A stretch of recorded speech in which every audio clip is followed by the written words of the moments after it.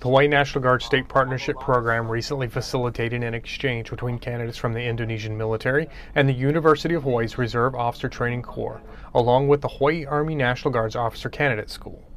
The State Partnership Program is a Department of Defense program that is managed by the National Guard.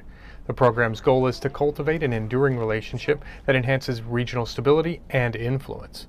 Some of the goals for today's exercise was to evaluate the leadership potential of officer candidates for ROTC, OCS, and the Indonesian Army. We're all here trying to become officers. During the week-long exchange, the Indonesian officer candidates participated in training alongside candidates from the UH and Hawaii Army National Guard programs.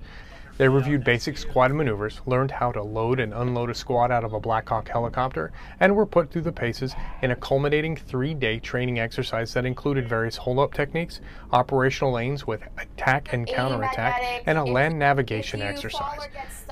This is Tech Sergeant Andrew Lee Jackson reporting with the Hawaii National Guard.